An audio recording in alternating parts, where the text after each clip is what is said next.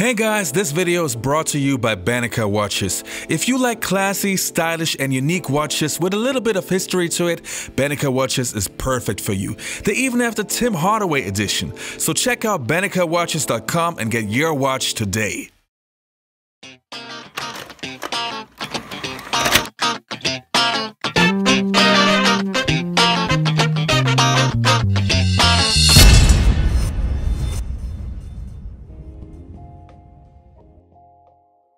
Hey folks, how's it going? I'm Sean David. Welcome back to the show. Let's talk some old school basketball.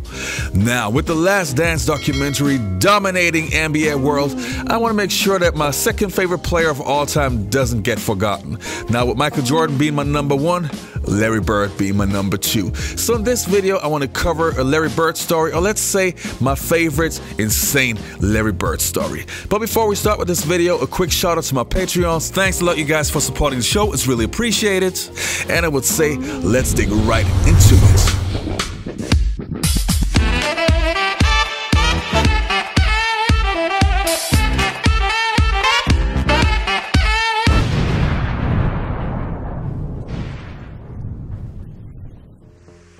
In the mid-1980s, you had some of the most iconic players in NBA history, if it was a Magic Johnson, a Dr. J, or a Michael Jordan.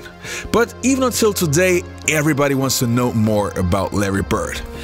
The guy that can't jump, was super slow, but some way somehow was still able to give you 30 points a night. It's kind of funny. In the last couple of months, I spoke to many NBA legends of that era, and they all basically said the same thing. Slow and can't jump?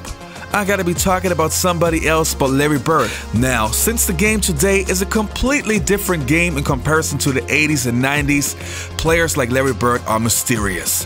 Hearing all those crazy trash talk stories and then seeing that this guy was actually able to back it up, it's just crazy. I mean, the things that Larry used to do are so bold and funny, and just to think that Larry used to trash talk the biggest names in the games, it's just incredible. For example, when Magic Johnson and Larry Bird became friends and the Lakers and the Celtics were playing against each other, there was that one game where Magic had to sit out and watch the game from the bench.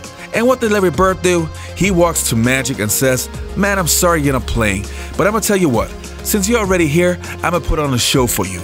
And what can you say?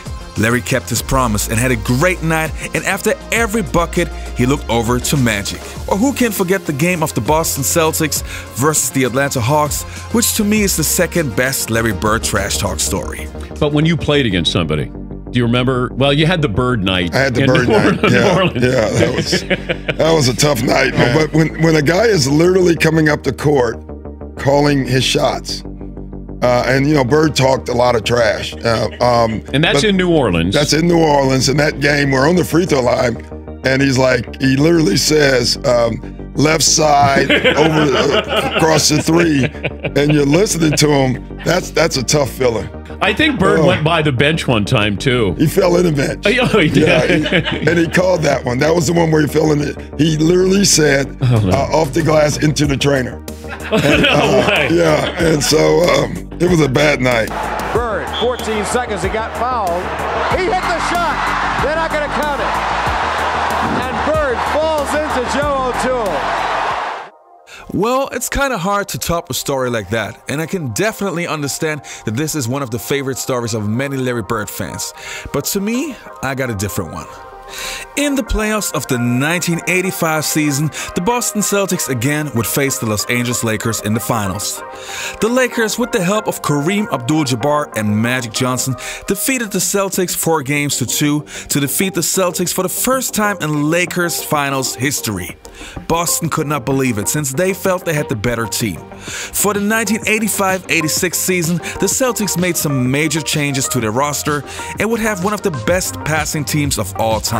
Well, it makes it easy. Anytime you can work out of the post and you can go and set flare screens and down screens for other players and keep the ball moving, it keeps the defense off balance and it makes them work hard on the defensive end. Has 18 points.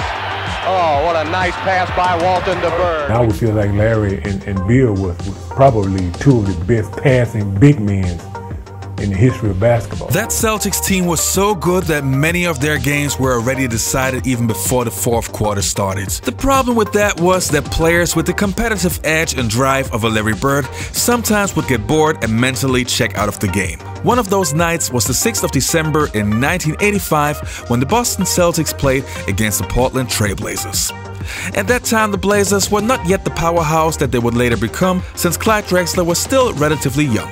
That night, Larry Bird had an off night and only shot 34% from the field. What many people of the media overlooked was that Larry still had 11 rebounds and 7 assists, but still the Celtics lost by 18. Both teams would meet again on the 14th of February in 1986 after a long road trip for the Boston Celtics. Larry was reminded by the press and media that he had a bad game against the Blazers.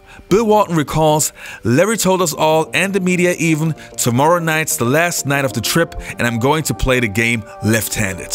This was crazy, even for Larry Bird. The Blazers obviously also read the newspapers and decided to put the very athletic Jerome Kersey on Bird to make sure that Bird's promise would be an empty one. Thoughts on tonight's matchup? Another lineup change by the coach. He's installed Jerome Kersey in the starting lineup. Well, he's put a tiger in the tank. He feels that Jerome Kersey is going to give him some aggressiveness, particularly against Larry Bird. Now it was on. The game started and Larry Bird did what Larry Bird does.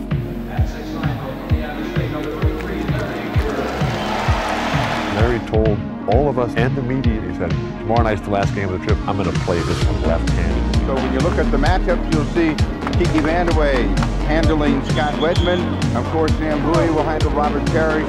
And the assignment for Jerome Kersey is to be able to handle a hot-shooting Larry Bird. There's Bird. 10-6.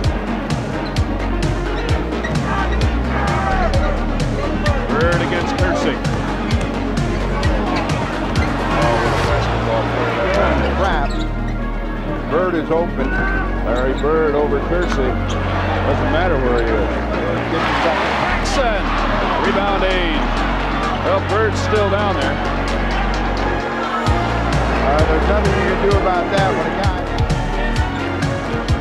Coming down to the 3-minute mark. Second quarter. Wedman for Parrish against Bowie. Too far, Bird's there. 47-46. 16 points for Larry Bird. Parrish, Clyde, Celtics up there. Then Johnson and Bird. Tied again. C-stick for Larry Bird. Bird with the left hand and it stays. Left hand, right hand, both hands. Danny Ainge for Bird. 95-90. Bird with 37. One time, everything has come from the outside, so you really don't take advantage of your advantage. And they got 3 fouls real quick, penetrating. Bird. Hoop's good and he's fouled. Shot clock's at 8. Clyde.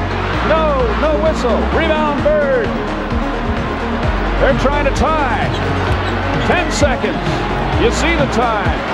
Larry Bird ties it. Blazers want time, they call it. 6 seconds to win this thing. The game went into overtime and Larry Bird now started to use his right hand more often. Up until that point, he already scored more than 20 points with his left hand. Johnson for Bird. Now that is a shot you can't give Bird. You can't give him the wide open. Tight on Larry Bird away from the ball. Dennis Johnson, 10 seconds the clock. You watch it count down. Blazers up by a point. Now Bird can't beat you right there. You got to keep them under control. They don't. And the Blazers have timeout with 3 seconds remaining as Bird goes to 47 points. This shot would also be the game winner. Bird scored 10 out of his 21 field goals against the Portland Trail Blazers with his left hand and finished the game with 47 points, 14 rebounds, and 11 assists. The Celtics won that game 120-119 in overtime. Bird was later asked why he used his left hand so much, and he answered, he wanted to save his right hand for the Lakers. It doesn't get any cooler than that. All right, you guys, that's it for today's episode. Don't forget to hit that subscribe button and also like the video, because I just found out apparently that also helps. Also, if you want to hear more podcasts with me and former NBA legends like Tim Hardaway, Dennis Rodman, Dominique Wilkins, Alonzo Mourning, and so on, please check out the Basketball Time Machine podcast on iTunes and on Spotify.